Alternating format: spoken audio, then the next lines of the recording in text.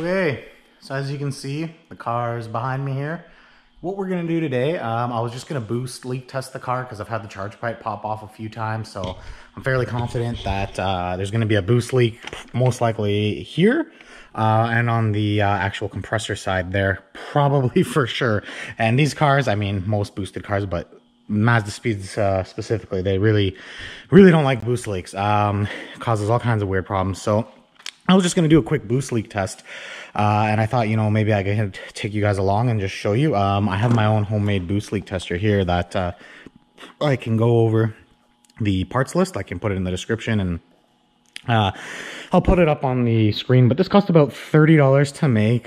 This is a 3-inch to 3.5-inch coupler, just a cheapie off Amazon. It was like maybe 15 bucks. Even the gauge, it's just a kind of standard boost gauge, not even, just a, you know, nothing special. This was maybe also 10 bucks off Amazon. It seems to read accurate. And then a Schrader valve. You can either use a Schrader valve or you can use the compressor fitting that actually goes direct to the compressor line. That's what I should have used. I should have bought one of those, but I didn't think anything of it, and I went with the Schrader valve. It still works. It's just more annoying because you've got to hold the actual piece onto this while you're, you know, filling it with boost, and it can be a bit of a pain sometimes. But yeah, this coupler came even with the hose clamp, so I didn't even need to buy those. And that's it. You drill your holes, you fire them through, tons of JB weld underneath to seal it all up, and that's it. This thing works. So I've used it before. It does work. It's a little janky, but for 30 bucks, it's good enough.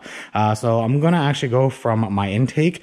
Typically, you want to boost leak test at the compressor inlet on the actual turbo. It's a 4-inch inlet on this thing, which I don't have the coupler for. Yes, there is one in there, but I don't really want to go digging around and taking the battery out right now and you know, going over all that. So I'm going to leave that all on, and I'm just going to go from the inlet. Now, the only problem with that is if there's any leaks between the inlet and the compressor housing, it's annoying. That's a very annoying place to have a leak and not something that you want to be troubleshooting or trying to find or play with. So hopefully no leaks there, but we're gonna see. I'm fairly confident that the hot side pipe is gonna be leaky leak. So anyways, I'm gonna set this up, and we'll take a look and we'll see. Okay, so here we are. We're set up now. I'm hoping you guys can see this okay. I'm just gonna check here one more time to see what you guys see. What it seems like we got a decent angle here. I'm going hands-free mode only because I don't have anyone else to film, and this is kind of a two-hand job here. So make sure you tighten your hose clamps down real nice and good. I slipped this on, and before I tightened this, I thought, you know what, let's see what happens if we put maybe 1 PSI in there. And just as the gauge barely creeped, this thing shot off. So this will come flying out at you if it's not tightened on in there. And even if it is tightened on in there, you really don't want to, you know, boost leak test up to like 30 PSI. You really just want to get enough in there to confirm if it's leaking or not, 10, 15. If you're running 30 pounds of boost, then maybe you want to go that high, but I don't think it's absolutely necessary to boost leak test that high. But here we go. Let's see how she does.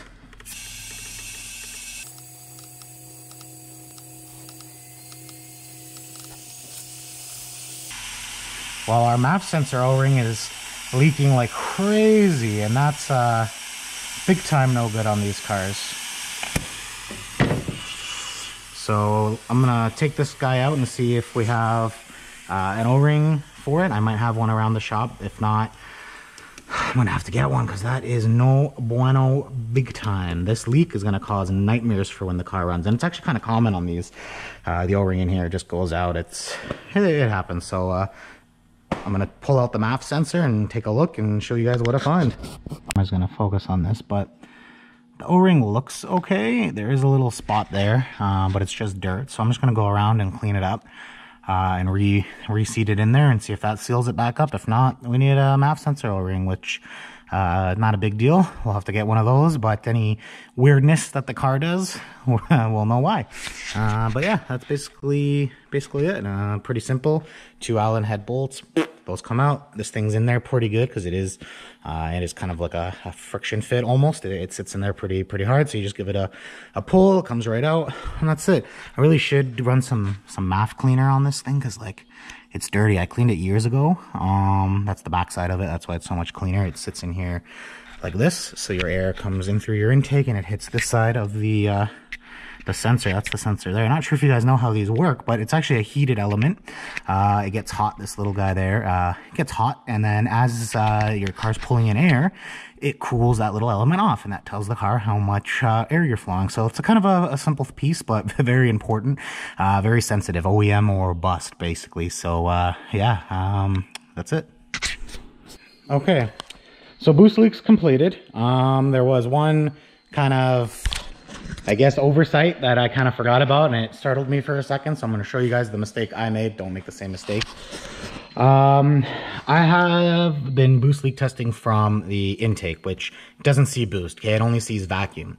The O-ring, once I reseated it, plugged it back in, it sealed to about 15 psi, then it started leaking. This doesn't see boost, it only sees vacuum, so that's kind of an unrealistic expectation that this is going to seal perfectly. I am going to replace the O-ring anyways. It's a cheap thing to do. And again, very important that this is not seeing vacuum leaks, because that will break things. But anyways, I left the valve cover connected, the PCV vent, whatever there.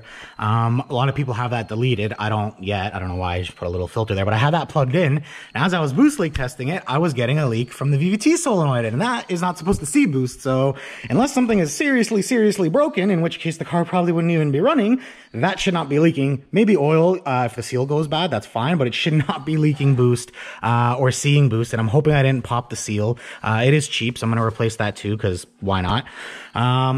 But yeah, so I just wanted to show you guys how it worked and how the little tester here works, my little creation. So I did build this myself, like I said, and I will include all the parts list. If you're in Canada, it's a nice, good, cheap DIY boost leak tester. I know in the States you guys can buy these things pre-made for like the same price, but we can't here. So anyways, I guess I'll just show you that it works.